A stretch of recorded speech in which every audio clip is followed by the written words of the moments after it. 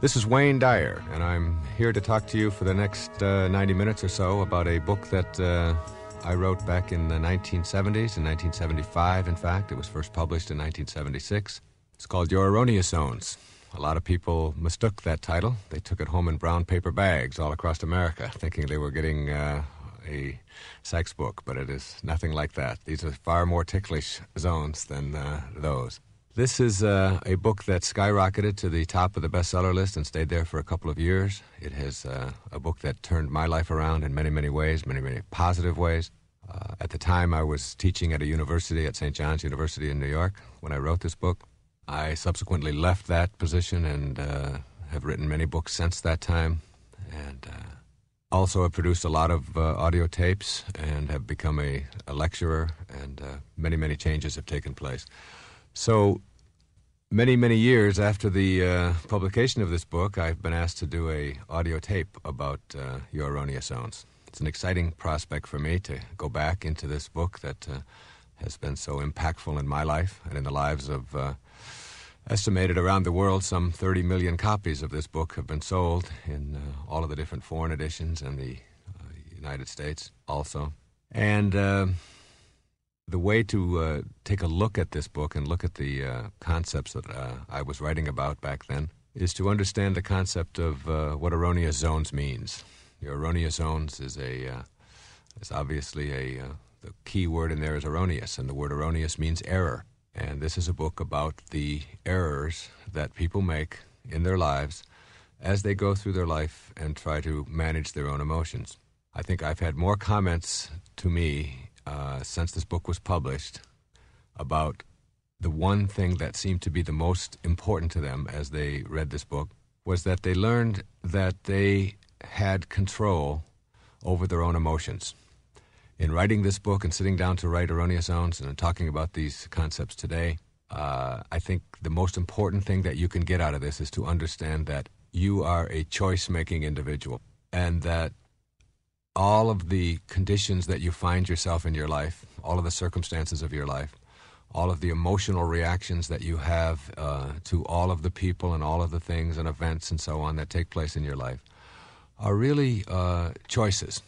And that's a very difficult thing for a lot of people to get, because they're raised to believe that I can't help the way I feel. I have a right to be miserable when somebody treats me in a certain way. I can't help it. I've always been that way. It's just my nature. It's just the kind of person that I am.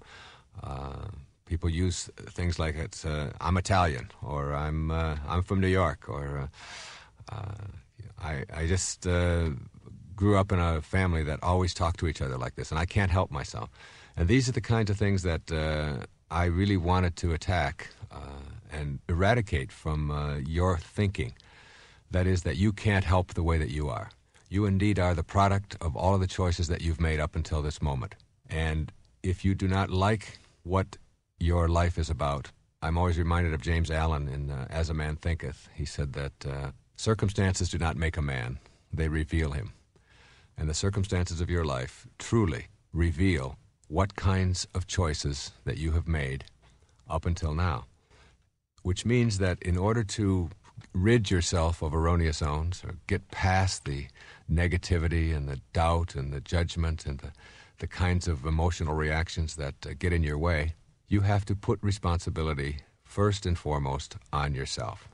You have to rid yourself of the inclination to blame other people for what is wrong with you, to blame your circumstances, to look backwards in your life and look at your family and come up with all kinds of real nice explanations, but they really don't help you to get past these kinds of emotional reactions.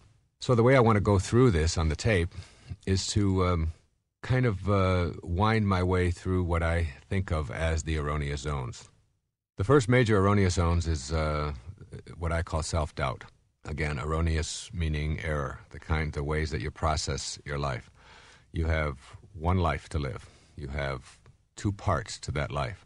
One part of that life is your physiology, the physical body that you've shown up in, that you find yourself trapped in, that you can never escape while you're here. And you take it with you wherever you go. You can't leave the office in the morning and go home with a different body. You carry it around with you everywhere you go. And then there's the invisible part of you, the part of you that processes everything that you experience in your life.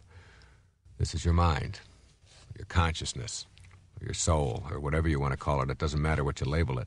It's just understanding that that how you process and perceive yourself is determined not by what other people tell you, as much as you'd like to believe that, but in fact by how you have chosen to process yourself.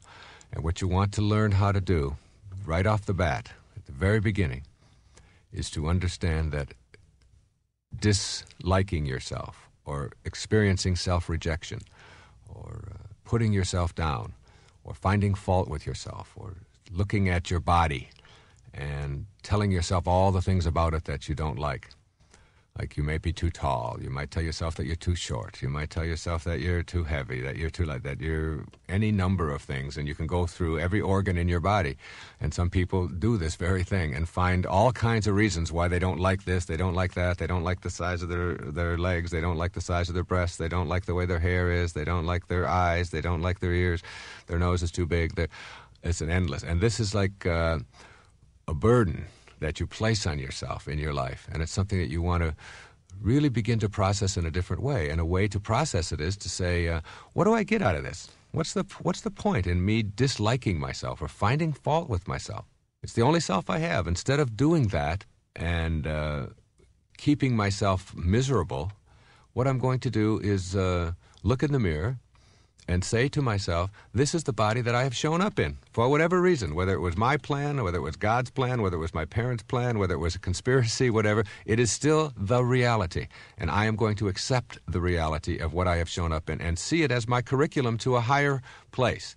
The body that you're in, whether it's in a wheelchair, whether it's blind, whether it's deaf, whether it's tall, whether it's short or black, white, whatever it may be, it is still your curriculum. It's what you have to use to get to the highest place that you want to be in your life. So rejecting it is really rejecting your entire life curriculum. And you have to really look at the whole idea of, in our culture, it's almost, I think I have been asked the question on talk shows across America more about this particular subject than anything else. And the question is, isn't it selfish? Aren't you promoting selfishness? Aren't you telling people that they should love themselves and reject all other people and so on? And I'd like to put that to rest right here. The first thing you have to ask yourself is, what does it mean to be selfish? To be selfish is to be a burden to another human being. Whenever you find yourself a burden to somebody else or someone else is a burden to you, that is a very selfish act. The person who dislikes himself, believe it or not, is the biggest burden to be around in the world. This is someone who is never happy, doesn't know how to make themselves happy, is using other people to try to get them to be happy, is always blaming other people for the conditions of their life. The person who has self-doubt or self-rejection doesn't know how to enjoy their life. And being around a person who doesn't enjoy their life is burdensome. The person who does love themselves, who feels good about themselves, who, if you ask the question, do you love yourself, there's not even an issue there. There's not even a question involved. It's simply, of course I do. This is me. This is all I have. Of course I love myself. Why wouldn't I? Why would I ever put myself down? It has nothing to do with being conceited or finding fault with other people or making yourself better than anybody else. It has nothing to do with that. It has to do with the simple notion that in order for me to be happy, I have to love myself. In order to be able to be free from being a burden to somebody else, I have to know how to enjoy my life. If I know how to enjoy my life, it means that I am loving the life that I'm having, and that means I'm loving the body that I'm in. I'm loving the self that I am. And therefore, you will not be a burden to anybody else. The person who loves themselves is never a burden to anyone else unless it's conceit. And conceit is just another form of trying to get other people to pay more attention to you. But if it's just authentic self-acceptance, then it is the most important thing that you can do. And in raising children, nothing is more important in the whole educational environment than self-concept, self-esteem. This is what we're trying to teach all the time to young people, is feel good about yourself. Treat yourself, cherish yourself as a valuable, important, significant grand, divine creature, as someone who is unique and special in all the world. And feel that way about yourself wherever you go and carry yourself that way. Because the minute that you start practicing self-rejection, and self-rejection shows its ugly head in a lot of ways. You can reject compliments that are directed at you. Oh, this old thing, I'm really not very smart. I'm just real lucky, I guess. I mean, it's that whole kind of condescending, always putting yourself down. Someone says, gee, you look really nice today. No, I don't really look nice. This is just a facade. This isn't the real me. You can make up excuses for why you look nice. It's my hairdresser. She does it for me.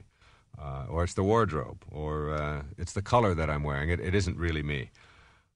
You can give credit to other people all the time and not take credit for yourself. Whenever somebody says something to you, you can experience self-rejection by saying things like, well, my husband feels this way, or my mother always said. In other words, putting the emphasis for your life on other people and other events and other things in your life. You can always be verifying your opinions for other people. Like if someone says something to you, your response can be, well, isn't that right, George? George, tell him that this is what I mean. That's a form of self-rejection. You might be in a restaurant and refuse to order something that you want because you don't think that you're worth it. So you look for the cheapest thing on the menu. A very typical kind of self-rejecting kind of attitude. You cannot buy yourself something, even though you might have the money, because you don't think that you're worth it. I've seen many times on airplanes where someone will refuse to have a little glass of wine with their meal because they don't feel that they should spend $3 on themselves. So they put the $3 away and don't feel that they are important enough to have that.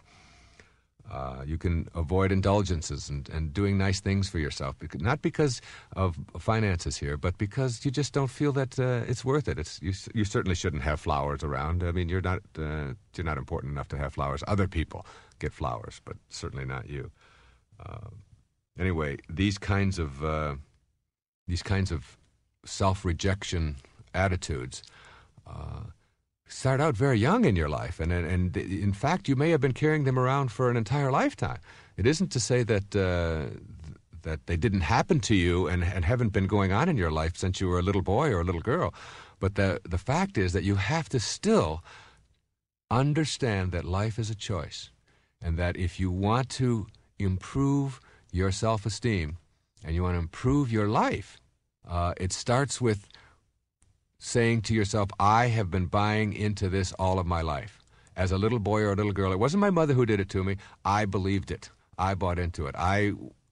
They tried to convince me that I wasn't that important, and I accepted it. And now I'm an adult, and I am still buying into it. I'm still accepting it, and I'm still carrying over all of this leftover baggage from perhaps other people making this effort. So you have to say to yourself, they didn't do it to me. I allowed it to happen, and I am no longer willing to allow myself to be immobilized by the rejection that other people or other events or other institutions or whatever it may be may have attempted to impose on me. So what you want to do at this point is if you can see that there are areas of your life in which you are self-rejecting and identify them, and make a commitment to changing them, then you can come up with some specific things that you can do about them. And some of those specifics, those strategies, those techniques that you can use to rid yourself of this self-rejection are really quite simple. I mean, you can begin to discipline yourself to select new responses to others' attempts at making you feel good. When someone says to you, gee, you look really nice today, you can practice, instead of that immediate self-rejecting kind of, oh, it really isn't me, or this is my hairdresser, or whatever, you can just, a very simple thank you, or it's nice to know that you appreciate me. Just, even if you don't mean it. I mean, sometimes you have to fake it, but faking it is all right, as long as you are practicing a kind of, hey, if someone says to me I look nice, or that I smell good, or that I look nice in this outfit, or that I look younger than I am, or whatever, I'm entitled to that. I'm entitled to a compliment. I'm worth that. You can practice saying things like I love you, and And check out when someone says that back to you, how do you react to that? What is your reaction to that? And accept the I love yous and the caresses and the affection that other people are directing at you as something that is directed towards someone who deserves that, rather than always doubting it and saying, oh, I wonder if he really does that, or I wonder if she really means it, or and all of the doubting kind of things. Of course you would love me. Your attitude, your inner conversation goes, of course you would love me. I'm worth being loved. I'm a valuable person. You can practice ordering things that you want in a restaurant. I mean, just for practice. Instead of looking at the price tag, ask yourself, what do I feel like having? And give yourself little rewards. Little rewards are things that you can practice. And the practice gives you a kind of self-discipline of self-acceptance and self-esteem and value. You indulge yourself with something that's really nice just for you. No one else has to know about it. Why? Because you're worth it, because you're important, because you're significant. You've got to look at things like jealousy. Jealousy is really a put-down of yourself, making another person's opinion of you more important than your opinion of yourself. You want to really watch out for that. If you find yourself extremely jealous of somebody else, you can ask yourself, what does this say about myself? As a matter of fact, you can take every single erroneous zone or every single negative behavior in your life and ask the question, when I'm experiencing this emotionally, what does this say about how I feel about myself? Why would I allow myself to go through this kind of agony, this kind of hurt, this kind of pain, and bring it home to I am no longer going to treat myself as a shabby person who isn't entitled to feel good or to feel positive about himself. I'm not going to do that any longer. And when I'm experiencing anger or guilt or worry or fear or any of the kinds of things that I call erroneous zones, you start with, why am I allowing myself to be in this state of immobilization? Don't I think I'm valuable enough to be beyond that? You are entitled to be happy. You are deserving of happiness. And there is no way to happiness. Happiness is the way. It is a way of living. The next erroneous zone that I want to talk about briefly is something that comes right after self-doubt as the most significant and painful of the emotional immobilizations that come from the way we process our life. Approval seeking, looking for your value in the approval of others, making other people's opinions more important than your own opinion of yourself, which is exactly what you do every single time you find yourself upset, immobilized, depressed, out of sorts, even unhappy with the way someone else has treated you or behaved towards you. And if you are experiencing an inner kind of discontent as a result of what somebody else has said or done, what you're really saying in that moment is, what that person thinks of me is more important than what I think of myself. And that's the big shift that you want to make. You want to be able to say to yourself, they have an opinion, and their opinion is something that they're very much entitled to. Even their opinion about me is something that they're entitled to. But it doesn't say who I am, and it doesn't validate who I am. Who I am is how I choose to process my life. And if there are certain people in it who do not like what I'm doing, or who find fault with what I'm doing, or who disagree with what I'm doing, or are really even unhappy with what I'm doing, that is normal and in the way of things. One of the great things that you learn when you are involved in political elections is that a landslide, like in the 1972 election, I believe it was George McGovern against Nixon, and it was considered the greatest political landslide in American history. And a lot of people don't realize that about 47% of the people in this country voted for George McGovern for president. In politics, if you get half of the people plus 3% on your side, you got a landslide. So why would you expect everyone that's out there in the world to agree with and understand and behave in ways towards you that are commensurate with what you believe about yourself? If you get half the people plus a couple in any given day to agree with you and to like you and to approve of you, you got a landslide going. You're doing terrific. So when you start learning how to eradicate this approval-seeking disease, the first thing that you do is say that I do not expect people to approve of me. I do not expect them to agree with me. Now, you've been raised on approval-seeking. You've been raised by going through your schools to please the teacher. Your parents very early taught you that getting my approval is more important than anything else. Do what you are told. And yet one of the things we've learned is that children who are raised on blind obedience have higher degrees of prejudice and an inability to make decisions for themselves than any other group. It's obvious. If someone is just told what to think and how to think and what to do and where to go and what their values are and are never allowed to think for themselves, then they will prejudge everyone that they're told to prejudge. They'll hate who they're told to hate, and making decisions will be something that'll be impossible for them to do. They're the kind of people who go around and when they are at a restaurant and they say, someone will say to them, well, what kind of food do you like? Oh, I like Italian. And someone sitting next to them say, Italian? Ugh, I hate it. Well, I don't mean I really like Italian. I mean, I like Chinese. Chinese? You like that? It's like bait. I don't really like the Chinese food. I really prefer, and it's like their opinion isn't located within themselves. Their opinion is located in whatever anybody around them is saying. Very much like politicians, who are constantly trying to get the approval of everybody for everything that they say. And if they're talking to a group over here who are, say, pro-guns or whatever, or pro-abortion, whatever, then they will come out and say exactly what they think the audience wants them to hear. And then the next day they'll say something else to a different audience.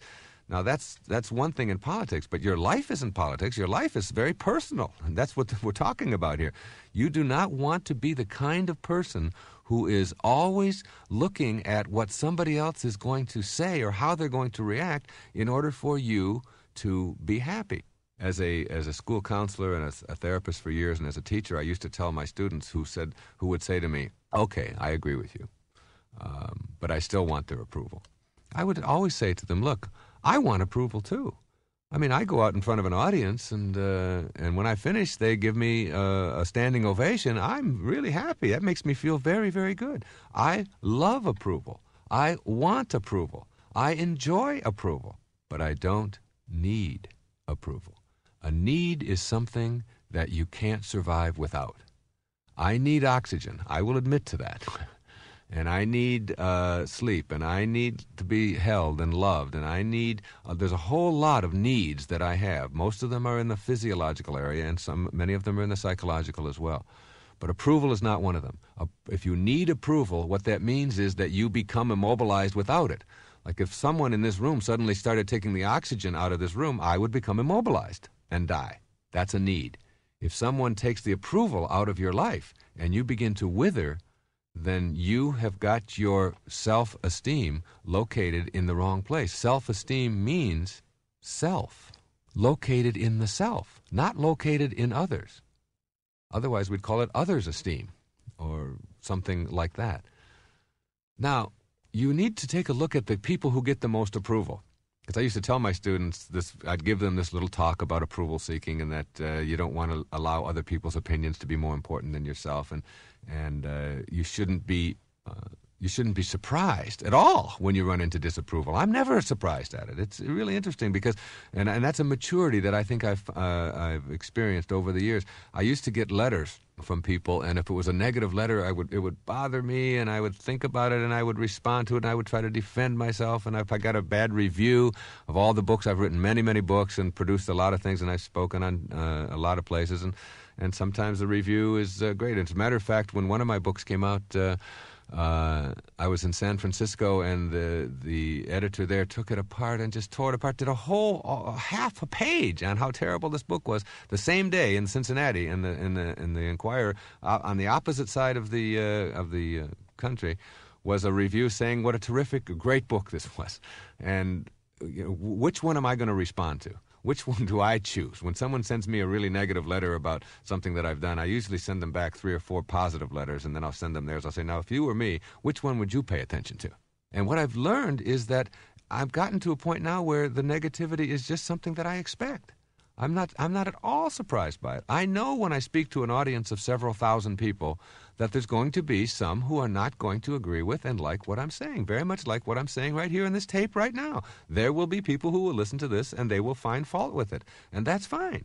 And what I tell them is go out and produce your own tape and to go out and market it and sell it and see how you do with it. That's fine. There's room. This is a free world, and you've got the opportunity to do that very thing.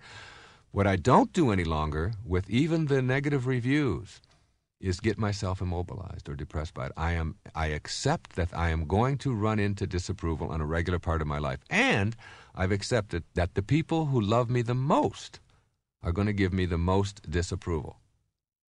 Your parents, your brothers and sisters, your husband, your wife, your siblings, which is the same as your brothers and sisters, isn't it? Your coworker, people who care about you are going to sometimes disapprove, and sometimes they're not going to disapprove. My wife and I don't agree on about 50% of the things that we do in our lives. She has a certain way of running things. I have a certain way of running things. But I don't let her disapproval immobilize me, and she doesn't let my disapproval immobilize her. We've gotten to the point where we understand that we are different, that she's unique and that I'm unique, and that we're entitled to that.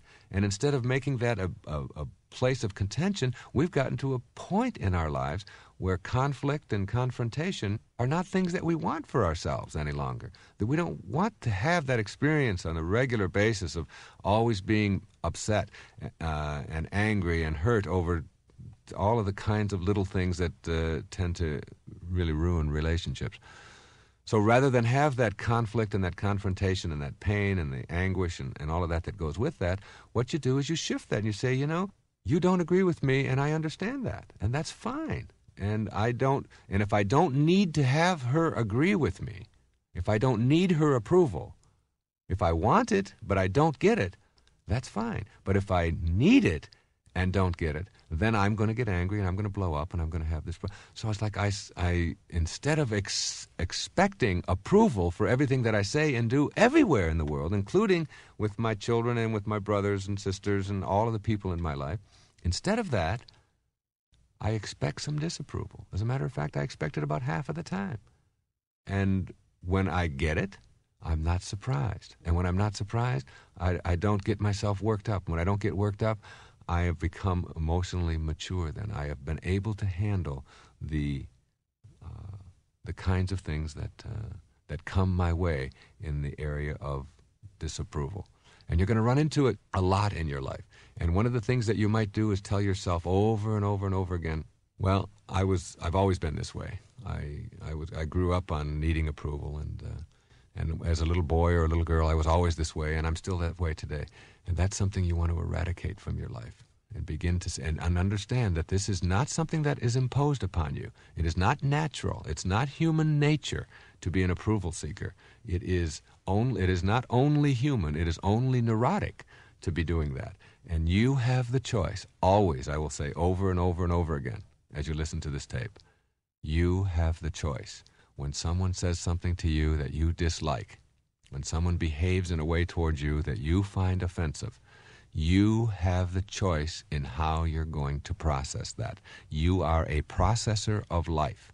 You must not turn the controls of your life over to somebody else in the form of approval seeking and telling yourself that you have to have it. Now remind yourself, being approved of is wonderful.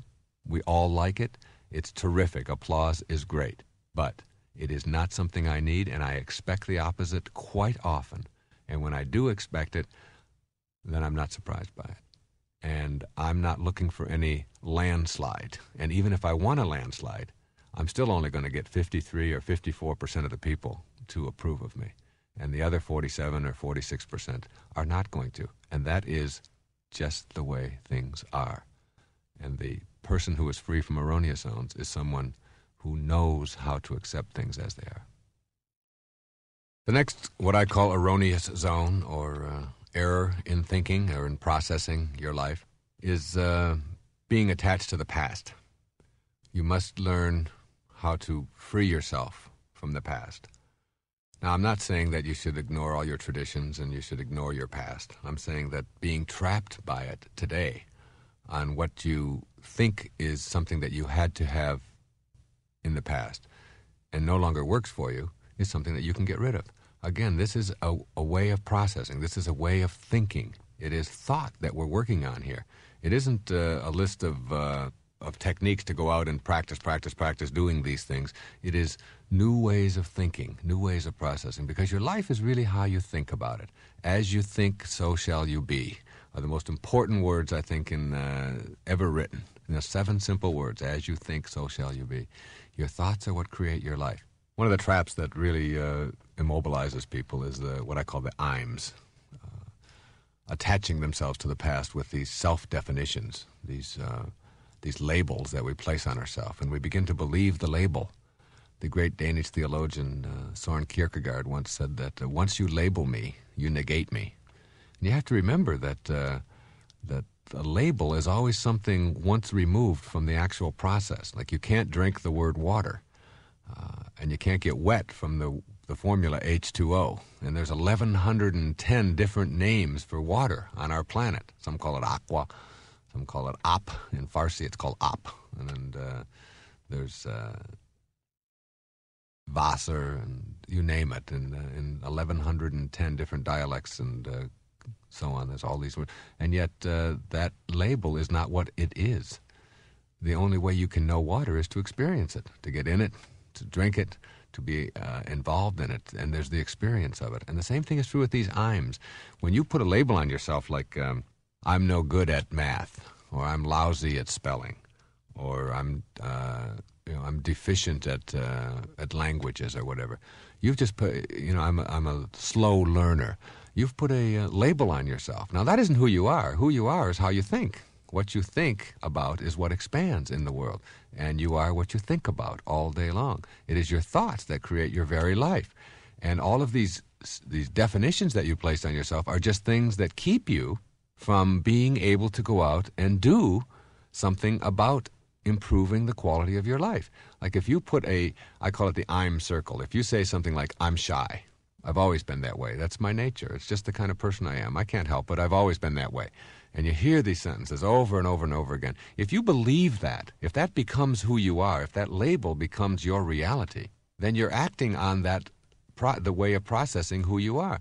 And if you say to yourself, I'm shy, and then you see yourself at a gathering, a social gathering, and you see a group of attractive people, then you'd like to go over and talk to them. And you say, I think I'll go over and talk to those people. You say, and then you start over there, and you're on your way over, and then you say, oh, wait, I can't do that. Why not? Well, because I'm shy. And there you go into this trap. You get yourself into this circle of neurosis in which you can never escape because you are living by the label. As soon as you put the label on yourself, you are no longer willing to do what it takes to overcome this thing that you have imposed upon yourself. You're not born with shy genes. You're not. It isn't something that anybody imposes on you or injects you with. It is a choice.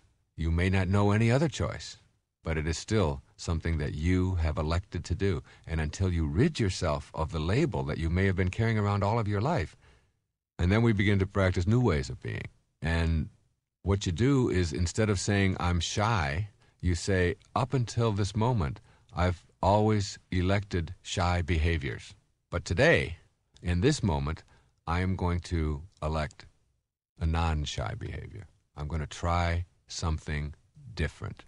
I'm not going to live by the label that I've imposed on myself. And these labels can include things like I'm not good at sports, I'm clumsy, I've never been able to do things. And you see people who say, I'm clumsy or I'm not good at sports, and then you say to them, well, come on, let's go out and shoot some baskets. They say, oh, that'd be great. And then halfway out they say, oh, no, I can't do that. And well, why not? Well, I'm just no good at that sort of thing.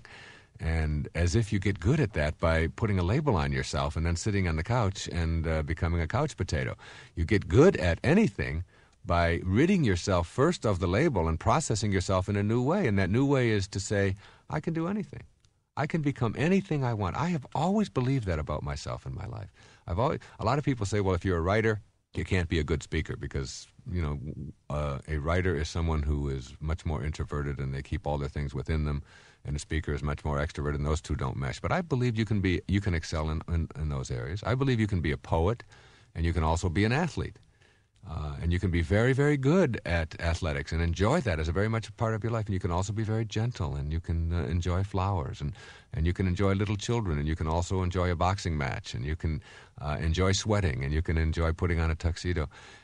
Your life can be whatever you choose it, but you first have to rid yourself of these self-defeating I'ms. I'm shy, I'm clumsy, I'm unattractive, I'm ugly, I'm big-boned. I love that one. I'm not organized. You know, people just say things like this as if this is why their life is in disarray. I'm just disorganized, like they inherited disorganized genes. Their genes are all over the place. They're genetics. You know, there's some in the living room, some in the bedroom, some are in California, some are in Florida, some are in Germany, and they're just all disorganized. And I'm a disorganized person, as if that isn't a choice.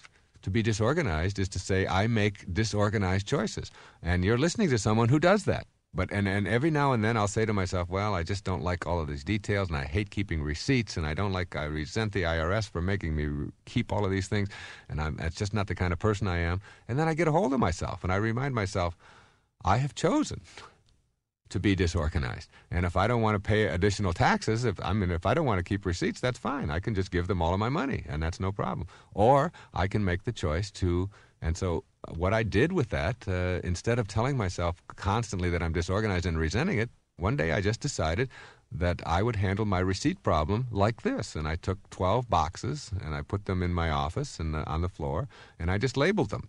Postage, printing, utilities, travel, the 12 or 13 categories or whatever it is. And every time I get a receipt, instead of sticking it in something that then at the end of the year resenting having to go through it and all that, I just throw it in one of those little boxes. And then I hired somebody to go through those little boxes and put it all together and take care of it for me. So I still don't have to fool myself into believing that this is something that I enjoy doing. Isn't this terrific? I just simply say, in order to be as happy and effective as I can be, this is a solution. This is a way of dealing with that. And you get people saying things like, I'm forgetful. I can never remember anybody's name. It's just somebody introduces me to someone, and then I've forgotten their name in the next moment. Well, that's a choice. That isn't something that happens because you've got some kind of deficiency in your brain or in your memory. It's because you have not paid attention to that kind of thing. And instead of putting a label on yourself of I'm forgetful and that gets in my way, if it does get in your way and you don't like it about yourself, what you want to do is shift that, transfer that to I am going to change that about myself. Then today, the first 3 people that I'm introduced to, I'm going to repeat their name over and over again in my mind, and I'm going to come up with some kind of an image in my mind so that I will not forget this person's name. And lo and behold, you have shifted an I'm from I'm forgetful to I'm really good at remembering. And you now have a whole new way of processing your life.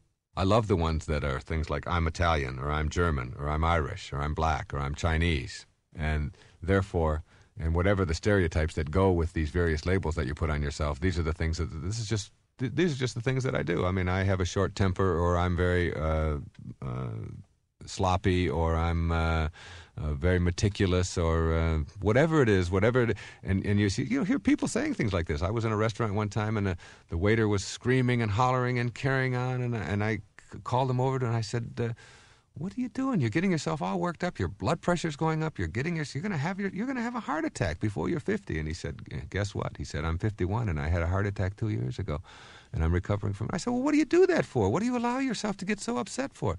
He said, what do you expect from me? I'm Italian. As if being Italian explained. Then he walked away as if that was an explanation for all of that. Like he couldn't do anything about that. Everybody in my family's like that. We're all this the way and that. Well, you can be any way that you want to be. That's the most important thing that you can learn from this tape and from reading Erroneous Zones.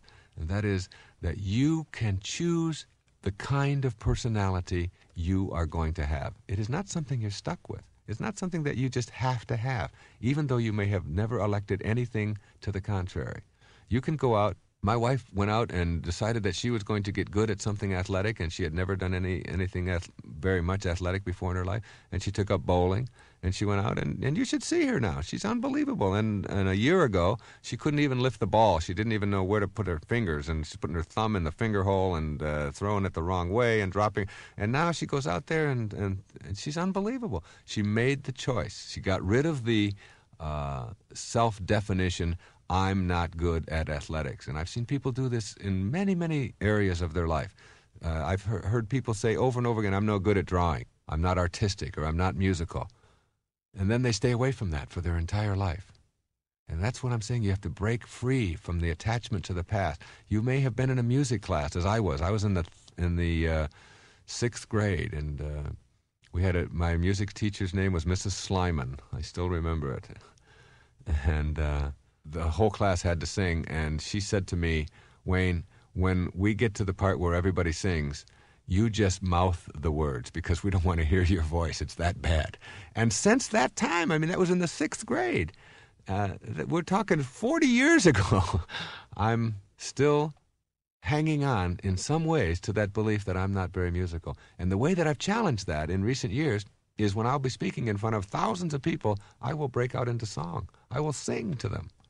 I was on the Dinah Shore show, and she asked me, I told her that story, and she asked me, she said, come on out and sing. And I went out and sang this Row, Row, Row Your Boat. And when I finished the whole thing, she said, Wayne, you are the most positive person I've ever met, and you positively cannot sing.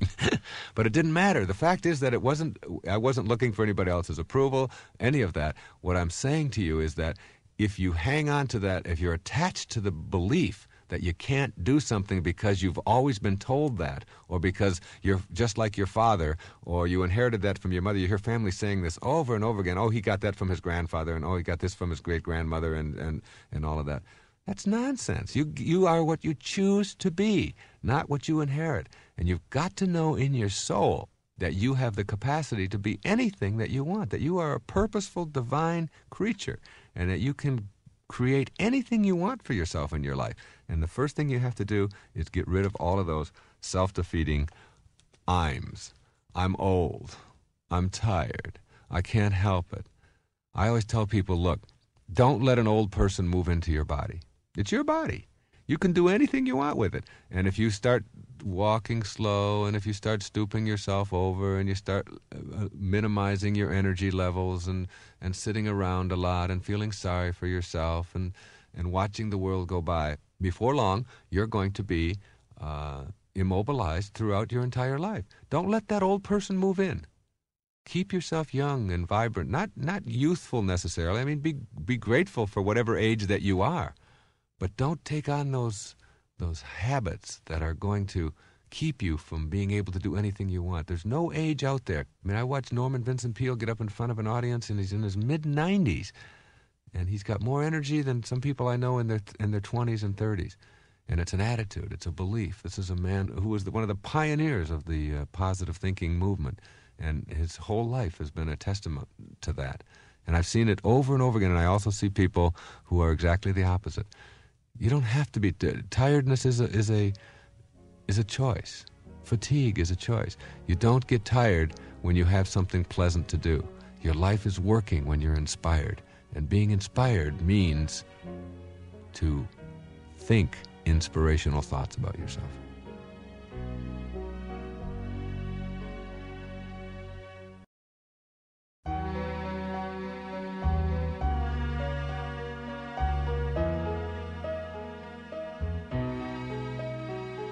A major category of erroneous zones, one that immobilizes people all over the world, is this whole business of guilt and worry. I'm guilty. Let's start with guilt. People use guilt all the time. It's amazing. It doesn't matter where you go. We were in Jamaica just a few weeks ago, my wife and all of the children. We have 7 children. And we were going through the various markets, and there was this older woman there who had one tooth, and she didn't look like she was very healthy, and we walked past her tent and didn't walk in. And the woman said, come into my tent, and we just sort of kept walking because there's 100 tents there. Finally, she started yelling at us, nobody likes me. Nobody wants to come into my tent. You don't like me at all. Nobody likes me. My children don't like me. Nobody. Sure enough, my wife turned around and said, maybe we should go in that tent. Guilt is very effective at getting people to conform and to do what you want them to do. What is guilt? Guilt is the immobilization that comes from living in the past. It is about, you can't be guilty about things that you're going to do. Your guilt is about things in the past. And let's distinguish right here that there's something called learning from the past, which is very valuable and very important, and there's nothing in the world wrong with it. You do something, you behave towards someone in a way that you don't like, you've done something that is inappropriate, you've made a mistake, you've dropped the ball in some way, and what you say to yourself, instead of, oh, I'm so terrible and I'm so awful and I'm just such a bad person, which is instantly putting a label on yourself and immobilizing you and keeping you from growing and learning from it, what you can say instead is, I am going to work even harder in this day at not behaving in those ways. And these are the things that I'm going to do. But most people don't do that. Instead, they accept guilt. And the guilt that they accept is, I am not worthy. And this is the reason that they adopt this kind of a strategy is because they've been taught this since the time that they were little boys and little girls. We get children to do things by making them feel guilty. Oh, all right. You don't have to carry the chairs upstairs. I'll carry them with my bad back. You just sit there and enjoy yourself. Why, I'll carry all of these card table chairs on my back, and it doesn't matter. Don't worry about me. I'm just your mother.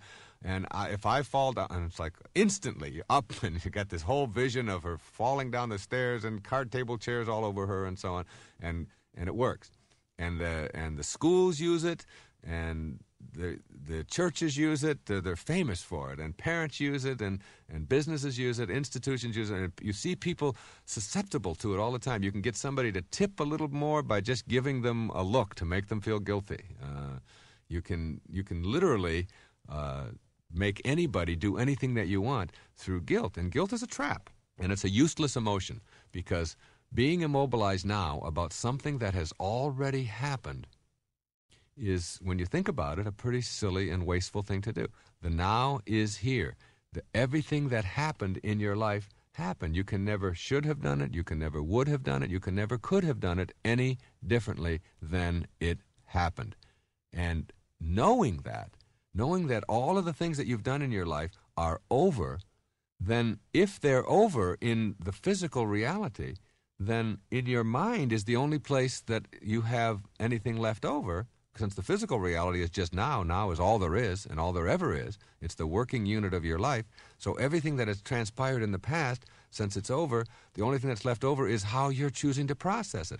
If you process it in a way that makes you feel guilty, then that will immobilize you. That will make your life unhappy. That will keep you from being fulfilled in the present moments of your life. So what you want to do, instead of processing events and things that you've done that you've chosen to feel guilty over, is to say, instead I'm going to shift that to, how can I learn from these? What's the lesson in this? What did I have to learn? I have a belief that life gives exams. And if you don't pass the exams, you just keep repeating them over and over and over again. And a lot of people use this guilt trip. Their whole life becomes this enormous trip of guilt. Always feeling bad about what they've done and why they did it, always putting themselves down and finding fault with who they are, always rejecting themselves because they didn't perform to somebody else's expectations, or they didn't do things the way they were supposed to do them, and so on. So guilt plays a big role in people's lives. It plays a role in our culture. We are all very susceptible to it. Okay, I'd like to just review a couple of strategies here for getting rid of guilt.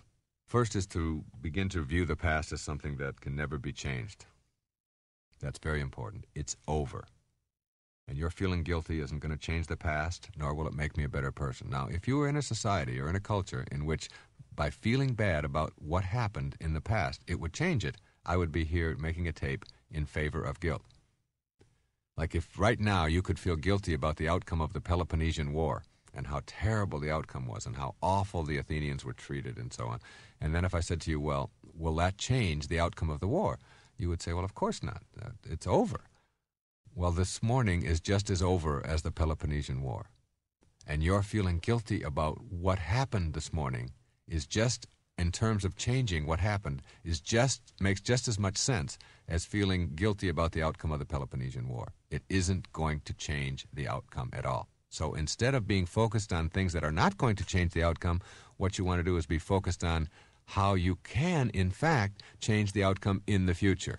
And guilt keeps you from changing the outcome in the future. That's what you have to understand about guilt. Guilt, like everything else in your life, transpires now, in this moment. This is when it's happening.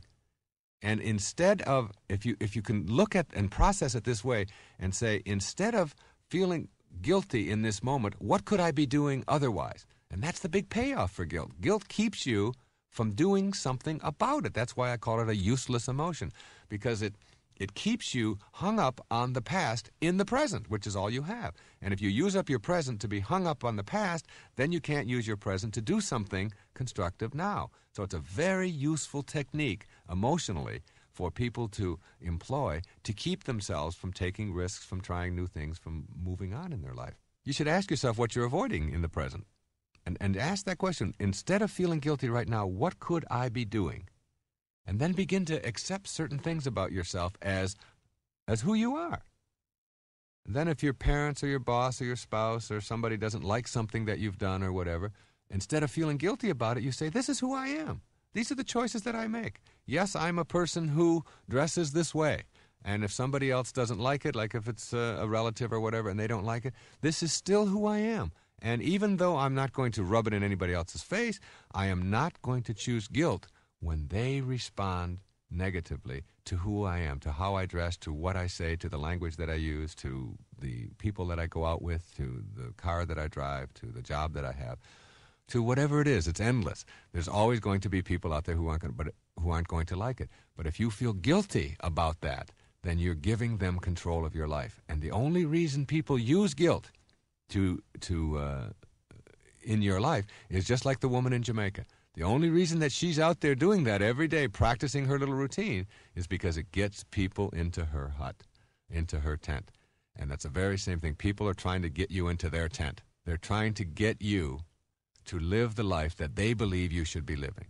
And as long as you are willing to do that, then guilt is the thing that'll get them to use. You've got to begin to teach people in your life who use guilt on you that it is no longer something that is going to work. Now, how do you do that? You don't do it with a lot of arguments. You don't do it with a lot of talk. You teach people with behavior, not with words. What you are speaks so loud, I can't hear what you say. So what you do is you let people know as they start using guilt on you that it isn't going to do any good at all. That you're still going to dress the way you want to. You're still going to be with the people that you want. And you can simply say things like, I understand that you don't approve of that. I understand you don't like that. This is who I am. This is what I've chosen. And begin to see that you start to feel good about that. It is something that makes you feel strong. And you begin, and people always like strength, not weakness. And that's true about ourselves as well. We like ourselves when we're strong, when we resist an addiction, when we resist doing something that we know is self-defeating. When we stand up to someone that is difficult for us to stand up to, even though it may be painful at the moment, we like ourselves better when we do that. And that's what you have to do. You have to teach people who use guilt on you that it no longer applies in your life. Now, the opposite of these useless emotions is worry. And the reason I say opposite is because worry is using up the present moment to be immobilized about something that's going to happen. You don't worry about the past. You feel guilty about the past. Guilt is about the past in the present. Worry is about the future in the present. Remember, everything is experienced now, in the present moment. And again, the payoff for worry is, what could I be doing in this moment if I weren't worrying? And then you say, well, my worry is keeping me from doing these things, taking this action, changing this behavior, moving on in a new direction, getting out of that relationship, whatever. Now, people worry about everything. People worry about their health. People worry about their children. They worry about dying. They worry about their job and the economy and having a heart attack and security and everybody else's happiness. And am I doing the right thing? And the prices and whether the economy is going to collapse, and accidents, and what if I have one, and what do other people think about me, and my weight, and my money, and my car breaking down, and my bills, and my parents maybe getting sick, or getting into heaven, or what if there's no God, or the weather, or getting old, or flying, or my daughter's virginity, or talking in front of groups, or going into the city. And even the most neurotic of all is worrying about having nothing to worry about, which I've had people do. I don't have anything to worry about, but then that's what worries me, because I just know that when I don't have anything to worry about, then something's going to go bad, and there they go off again. Now, here's the greatest piece of advice that any human being could ever receive. I know that sounds a little bit on the conceited side, but it is the most important advice that you could ever get about worry. Listen carefully. It makes no sense to worry about the things that you have no control over, because if you have no control over them, it makes no sense to worry about them, right? If you have no control over something, getting older or dying or getting into heaven or whatever it may be, then worrying about it isn't going to do you any good. So it makes no sense to worry about the things you have no control over, because if you have no control over them, it makes no sense to worry about them. And it makes no sense to worry about the things that you do have control over, because if you've got control over them, it makes no sense to worry about them. And there goes everything you could ever worry about in your life. If you don't have control, you relax and you flow and you let it go. You just let it go. Worrying about something you have no control over makes absolutely no sense. And if you do have control over it, then take control. Whatever it is that you want to do, if you're afraid of flying in an airplane, you have control over that. There are trains available, there are cars available, there are courses and ways to go about learning how to eliminate your fear of flying, and so on. So you can either do something about it, or you can choose not to do something about it. And either way, it isn't going to make any difference in your life if you choose to worry. It just doesn't help anything. So once you learn that, you can begin to assess this whole business of why you would choose guilt or worry in your life. And again, you look back over and over and over again at it, and you dissect it, and you tear it all apart, and you go to your analyst, and you spend 1,000 years in therapy, and you find out that everything that you experience in your life, you experience in the present moment, the working unit of your life, and you experience it in the now for a reason. If you choose guilt, or if you choose worry, you cannot be active and creative and fulfilled and changing and doing all kinds of good and exciting things for yourself in your life now if you are occupying your now with worry and guilt.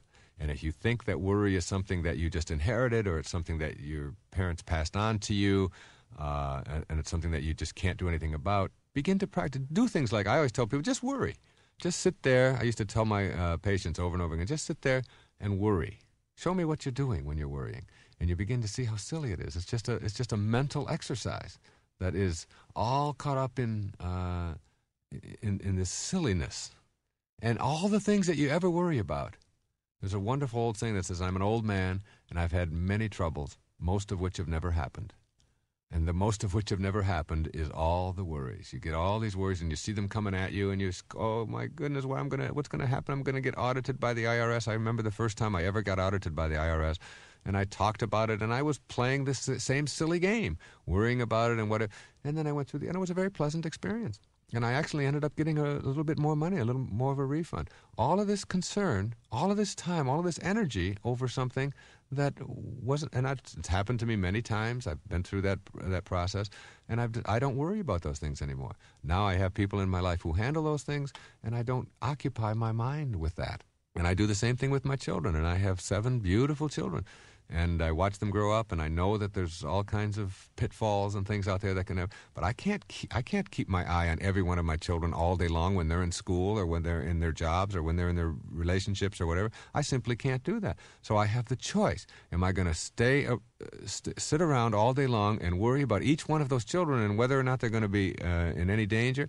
Or am I going to just raise them to be as careful and productive as they possibly can and know that I can't do anything about that? And this isn't to say that I'm unconcerned.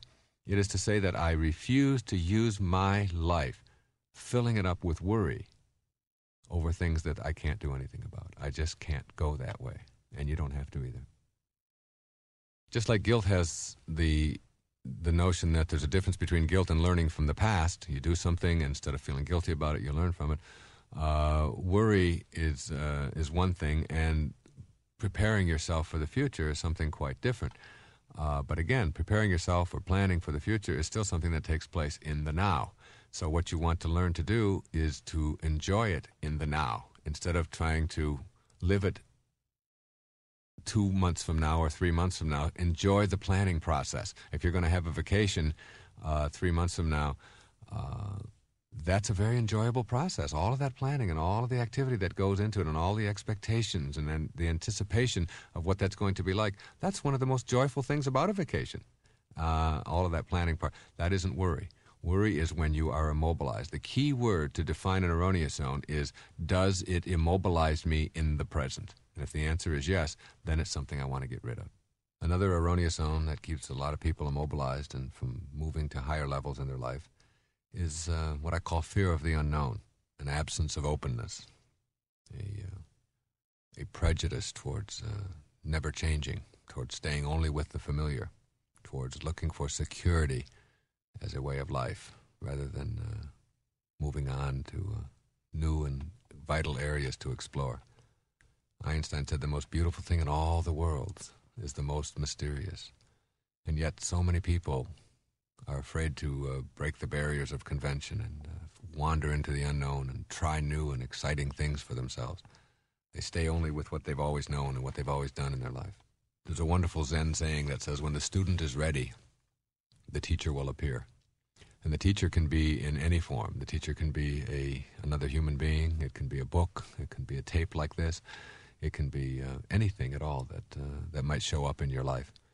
But if you're not ready, if you're still stuck, if you're still afraid to try new things and move into new territory, then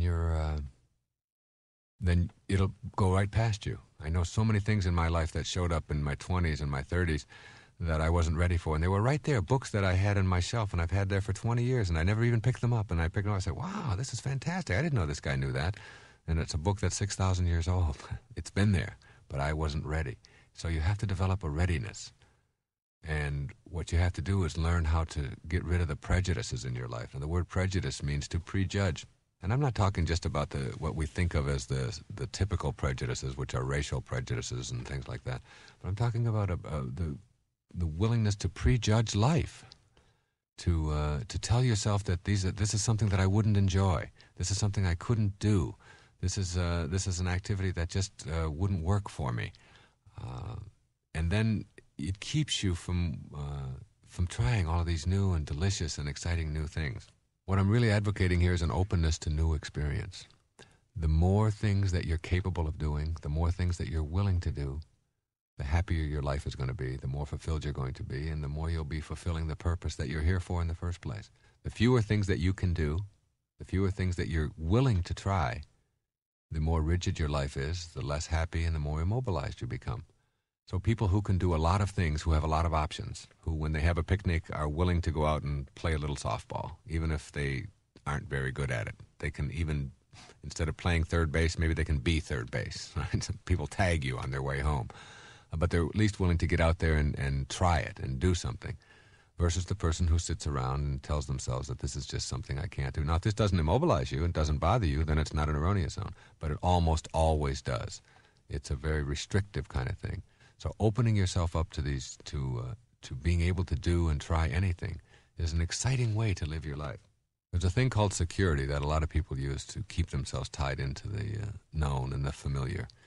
And they really have this belief that there's security, that if you do things a certain way and follow the rules that have been prescribed for you and laid down for you from the time that you were a little child, that you'll have security if you save a certain amount of your money and if you go to work a lot and you do.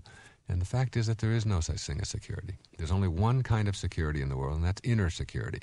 Most people are looking for their security in things outside of themselves. They're other-directed rather than inner-directed.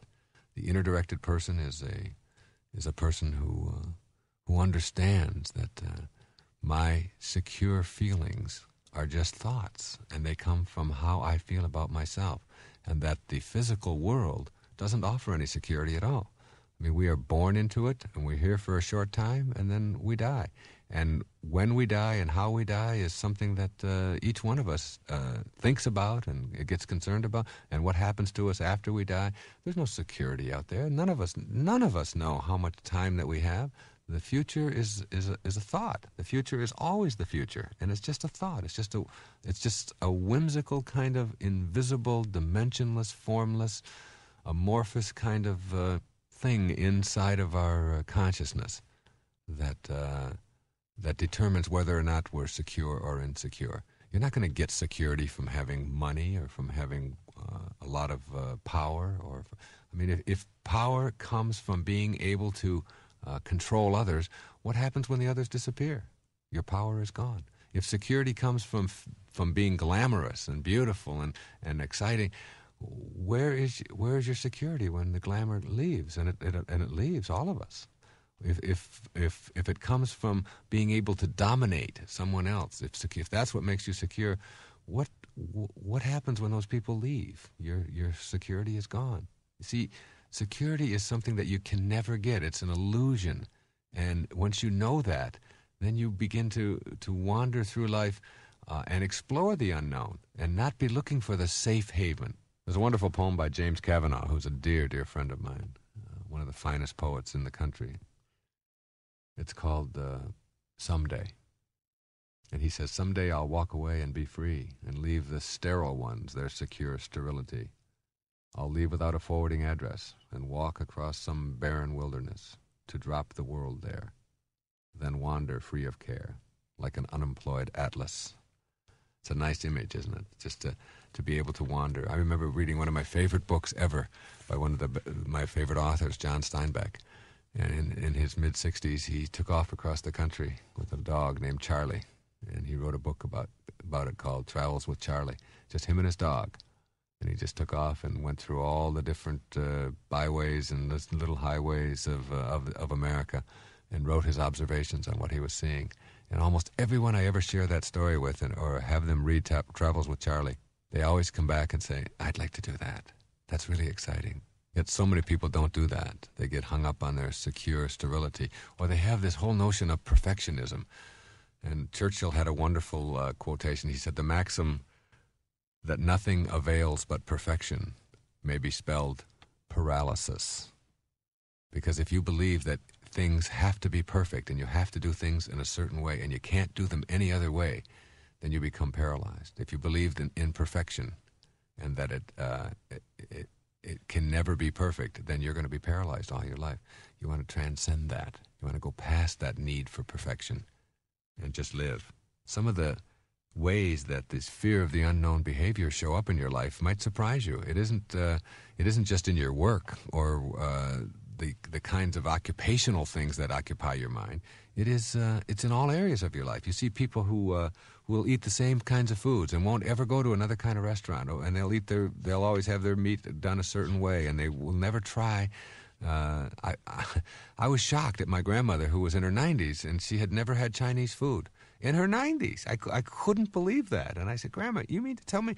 Well, she said, "I just never. It always looked kind of funny to me, and I never tried it." And I thought, as much as I loved her, I thought, what a strange thing for her to go through her whole life. She had also never had spaghetti. In 90 years, never ate spaghetti.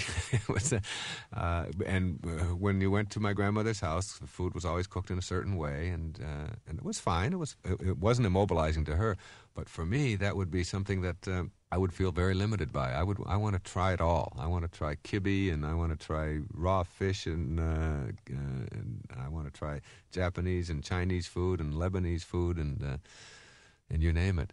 And it broadens your perspective. It makes your life more exquisite and more beautiful and more loving and more happy. Wearing the same kind of clothes. Some people won't try anything that's just a little bit. Oh, that's not me. I can't wear anything that isn't exactly the mode that I've been told that I'm supposed to fit in.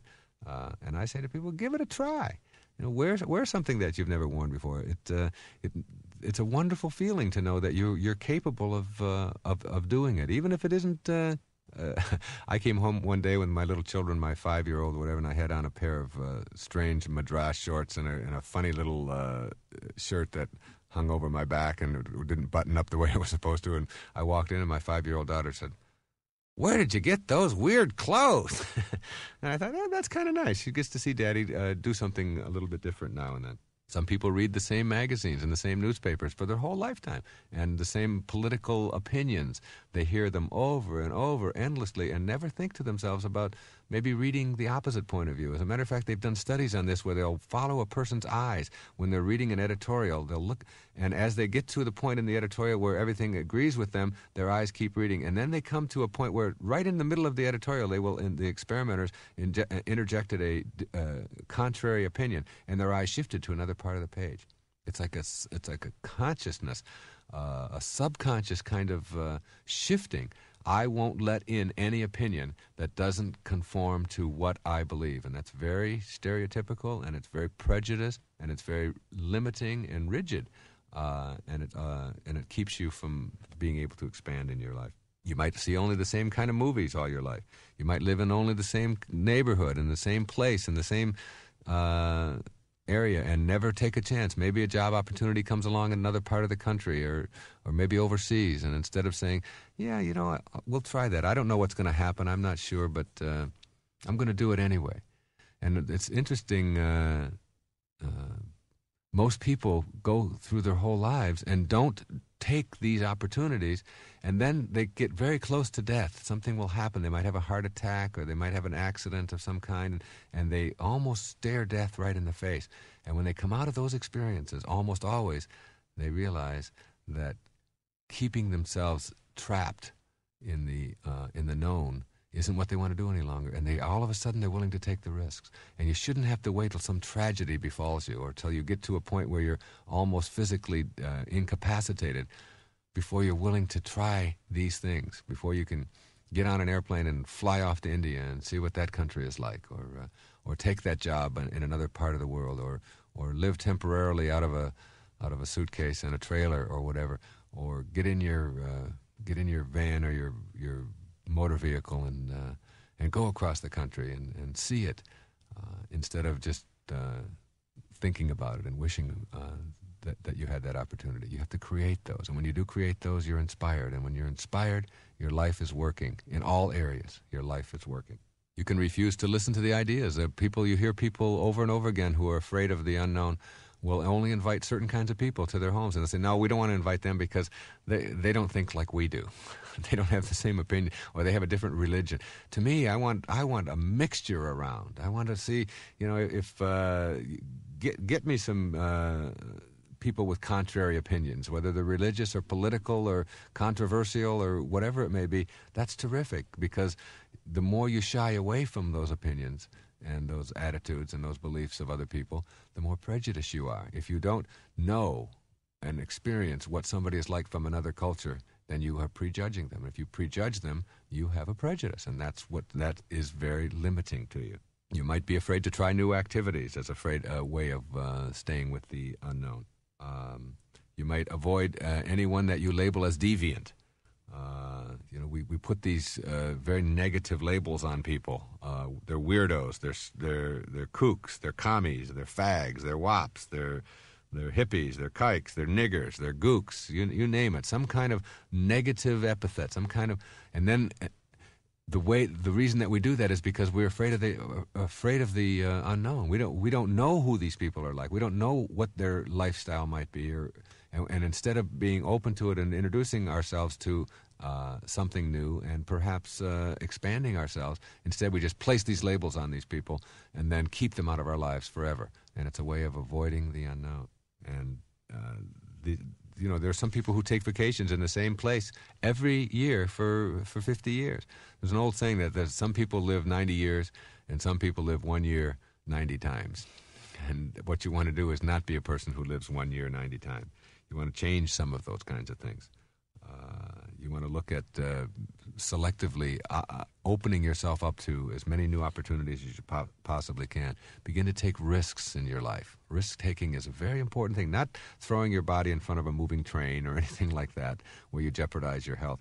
But a risk might be going on a job interview. It might be confronting somebody. It might be getting in your car and not having a plan, not knowing where you're going. It's like instead of being externally directed, you become internally directed. You begin to ask yourself, what is it that I would like to experience in my life? What kind of strengths would I like to exhibit? And then take those risks and try those new things. And a word needs to be said here about failure. You have to understand that you don't fail at anything in life. You can't fail at anything. That's really an important notion. Everything you do produces a result. If you take a golf ball and put it up on a golf tee and you swing at it and it dribbles off to the side, you haven't failed. You've produced a result. The question isn't whether you're willing to fail or not, or what you do, or whether or not you're a failure. The question is, what do you do with the results that you produce in your life? If you weigh 300 pounds and you want to weigh 125 pounds, you haven't failed. You've produced massive results. The question is, what do you do with the results that you have produced? Do you tell yourself that, oh, I'm no good at this, and you put a label on yourself and stay away from the unknown? Or do you make an effort to learn from what you've produced? Everybody who has any kind of an addiction of any kind, whether it's alcohol or drugs or food or whatever it may be, understands that if you're going to get over the addiction, the fact is that you have to wander into unknown territory. You have to leave that behavior behind you. And you can get support groups, and you can get into every kind of organization, and you can have detox programs, and you can do 1,000 different things. But the bottom line on changing behavior is that you have to make the decision to change it. No one else can do it for you. You have to wander into unknown territory. If you've been drinking every single day of your life for the last 15 years, that is the known, and you perhaps are very much afraid of the unknown. What would it be like to go through a day without having a drink? What would it be like to have a meal without having to drink something? Or what would it be like to not use cocaine today? Or what would it be like? And instead of taking the chance and wandering into the unknown in a whole new area, you go back with the familiar. That is those who have addictions, and whether it's coffee or whether it's food or anything else, it is still a fear of moving into new territory. And the fact is that the fear is all in your mind. It's only a thought. A new and healthy and fulfilling and exciting and exquisite life is only a thought away. You change around the expectation that this is going to be tough or that I can't do this, and instead shift it to I can do anything, I can be anything, I can experience anything, one meal at a time, one day at a time, and I can make anything happen for myself. And that's how you change behavior, by wandering into the unknown rather than staying with the familiar. And when the student is ready, when you are ready, you will find help and guidance available to you all over the place. And when you're not ready, that help and guidance that is always there will always seem to be missing from your life. It's just a question of readiness. All right, we have a few more erroneous zones that it's important to cover here as we move towards the end of this tape. One of them I call in the book the justice trap. That is demanding for yourself that life be fair. Being upset when it isn't. Being upset when other people make more money than you do. Comparing yourself continuously to other people. Finding fault with others. Instead of cultivating your own garden, as Voltaire told us to do in Candide, cultivate your own garden. You're busy cultivating everybody else's garden. If somebody else wants to grow rutabagas and you want to grow cucumbers, then grow your cucumbers and keep your nose out of other people's gardens, and you'll find yourself a lot happier. So don't be looking for fairness or justice or everything being exactly equal. If you want to get ahead in life and make your life all that you know you can make of it, then you've got to simply say to yourself, why am I choosing not to do that? Anything that you can visualize, anything that you can get into your mind or your consciousness and visualize, an image for yourself, you have the capacity to bring into the world. The ancestor to every single action in your life is a thought. A thought. Thoughts first, then action. You can't have an action without a thought preceding it. So the question is, what kind of thoughts do I have? Do I have thoughts that go around saying, oh, that the world is just a bad place? If that's what you believe, then that's what will expand for you. If you believe that the world is a terrible place and it's filled with all kinds of corruption and it's filled with criminals and it's filled with precariousness and so on, then that will be your experience, because that's what you carry around in your mind. What you think about expands. As you think, so shall you be. Right from Proverbs. It's the most important words in there. And if that's what your thoughts are, and you're demanding justice for yourself by comparing yourself to others, and looking for reasons to be unhappy. If you argue for your limitations, you're going to get your limitations. If you argue for your happiness, you're going to get your happiness. And one of the things that you want to avoid is one of the erroneous zones I call procrastination, which is simply hoping and wishing and filling yourself with maybes and being bored and all of these kinds of things. If you sit around and hope and wish and say maybe over and over and over again in your life, then you are simply going to be a person who is using up the present moment to fill it with wishes rather than with action. Procrastination is nothing more than a typical way to keep yourself from taking action in your life. And I have found, we just moved into a new home not too long ago, and we had about 200 boxes that had to be broken up in the garage. And I looked at those boxes, and I knew that nobody else was going to break them up but Daddy. This is Daddy's job. And every day I'd go in and I'd look at all of those boxes and I'd say, no, I really don't want to deal with that today, and I'd let that go. And then came the time when I, just a few days ago, when I went out there and I said, I'm just going to break up 5. I'll just do 5, and then if I do 5 every day for the next 3 weeks, I'll have them all broken up, and then I'll call the moving, and they'll come and pick them up. Well, that's the key to eliminating procrastination, because as soon as I did 5, I said, well, I can do 5 more. And I came in about an hour and a half later, and I had the entire job done. I have found that to be true with virtually everything in my life. If I can put it off and put it off and put it off, but just do one sentence, and you got your letter written. Just sit down, and instead of telling yourself, I've got to write this long, long letter to my mother and I haven't written in a long time, you don't do that. You say, I think I'll just write 1 paragraph to her today. And then all of a sudden, the whole thing is done. Just one little action, one little step, and you have the whole thing corrected. In Hamlet, there's a line that says, refrain tonight, and that shall lend a kind of easiness to the next abstinence, and the next more easy. For use almost can change the stamp of nature. That's so beautiful. For use almost can change the stamp of nature. You can change your very nature by just refraining, by just doing something in the moment. So whatever it is right now, as soon as this tape is over, and it'll be over in just a few minutes, as soon as it's over, whatever it is that you've been procrastinating about or thinking about doing but haven't gotten around to do it, just do an opening on it. Just start it. And you'll find that simple little act is what gets you going. And it's always, and where does that come from? It doesn't come from acting. It comes from thinking. Thinking makes it so.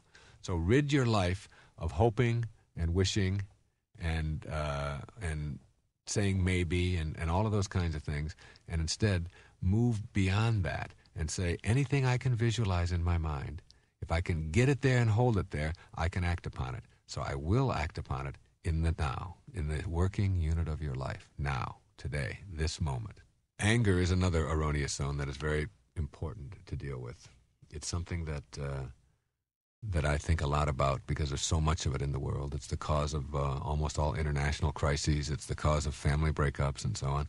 And a lot of people think that anger is just something that happens. And anger isn't. You don't have anger genes. You have choices. There's no anger in the world. There are only people thinking angry thoughts and then acting out on those thoughts. Buddha said you will not be punished for your anger. You will be punished by your anger. Your anger is something that you live with. And when you use it on somebody else or abuse somebody else with that anger and act out on it, you are carrying around the seeds of your own destruction and the destruction of others. You must know that it starts with your processing. You see an event in the world take place. You see your children do something that you don't want them to do. Someone cuts you off on the freeway or whatever. And it isn't the act that makes you angry. It's how you process the act. Always keep in mind that if you didn't know about it, then it couldn't upset you. It couldn't make you angry. So the fact is, it's your knowing. Somehow your knowing is connected to your anger. And that knowing is your processing of it. I mean, your children could all day long be failing biology and be skipping school and everything else. And if you don't know about it, you can't get angry. Now someone tells you about it and you're angry. The event didn't cause you to be angry. If the event caused you to be angry, then you would have been angry long before you knew about it because they've been doing this for 6 months. It is your processing of it. And what you have to do is learn that whatever you're experiencing, whether it's anger or any of the erroneous zones that I've been speaking about in here, guilt and worry and self-rejection and approval-seeking and justice and procrastination, all of these things are to be considered by you as your way of processing your world. You have the choice not to be angry in a given moment. I don't care what your nationality is. I don't care what your background is. It doesn't make any difference what kind of excuse you use for hanging on to these things. If they are something that is immobilizing you, then you have to leave it. And you leave it by, first of all, changing around your thoughts. The final erroneous zone is growing up. Independence, if you will. Leaving the nest. Getting past that whole business of believing that you have to be in somebody else's life that no longer works for you, that you have to be stuck, being dependent upon someone else. Remember, your children are not your children. They are the products of life's longing for itself. They come through you, not for you. And while I strongly believe in interdependent relationships, you still have to leave the nest. You still have to, and there are many adults who never get a chance to leave the nest. They're always seeking permission. They're always asking permission of life or somebody else in it in order to make their lives happy. I'd like to conclude this tape, this labor of love, on something that I did many, many years ago, and I realized that in going through it how important all of this information still is. And there was a wonderful quote that I quoted in the last page of Erroneous Zones. And it came from a Reader's Digest piece back in 1974 called The One Sure Way to Happiness by June Callwood. And she says it this way. I couldn't say it any better. She said, "Nothing on earth renders happiness less approachable than trying to find it." Historian Will Durant described how he looked for happiness in knowledge and found only disillusionment. He then sought happiness in travel and found weariness, in wealth and found discord and worry. He looked for happiness in his writing and was only fatigued. One day he saw a woman waiting in a tiny car with a sleeping child in her arms. A man descended from a train and came over and gently kissed the woman and then the baby, very softly so as not to awaken him. The family drove off and left Durant with a stunning realization of the real nature of happiness. He relaxed and discovered that every normal function of life holds some delight. And that's the end of that quote. That is such a powerful message, that every normal function of your life